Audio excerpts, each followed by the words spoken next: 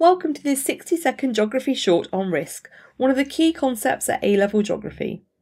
Risk is simply a real or perceived threat to any aspect of social or economic life. This is often due to a natural or human-induced hazard.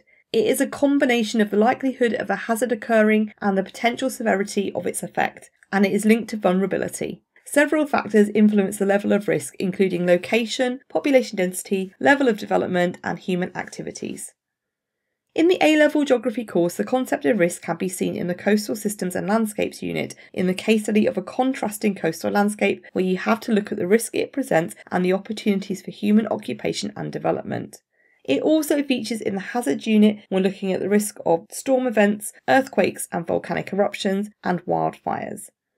An example of risk is how typhoons create huge risk for those populations of the low-lying Mekong Delta in Southeast Asia, which is in the path of seasonal storms between May to November.